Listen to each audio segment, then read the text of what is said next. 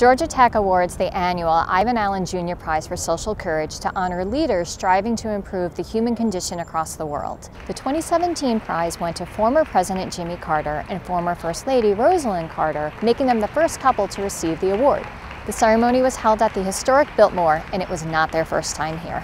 The first night that Rose and I ever spent together was here in the Biltmore Hotel. So we spent our honeymoon night here. 70.5 years ago. And I remember, the only thing I remember specifically about the next day was we got up and got in my daddy's borrowed car, which was right after the Second World War. And we drove about 1 block and had a collision. We ran right head on into another car. And almost completely destroyed the other car. It did hurt my daddy's car, but Daddy had to pay the bill.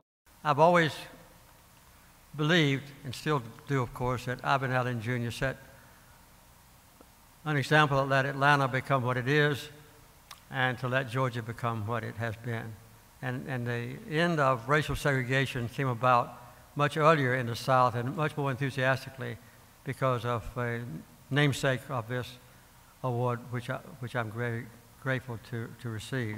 Mayor Allen was a beacon of light for Jimmy and for me and for so many others, actually in our whole country, for standing up for what was good and right at that period of time.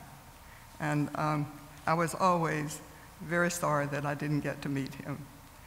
But I feel like I've gotten to know him through his family, who have carried on his tradition, his legacy of leadership and moral ethics in this city.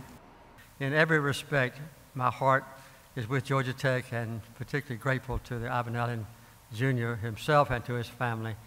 And this award has a special meaning for me. And I want to thank Bud Peterson and all the others here for making it possible for us. Thank you very much. Following the awards ceremony, the Carters held a town hall discussion with more than 200 Georgia Tech students. They reminisced about their time here on campus, shared stories about their experiences in the White House, and gave advice as to how today's students can continue to promote social change. Learn more about the Ivan Allen Prize at news.godtech.edu.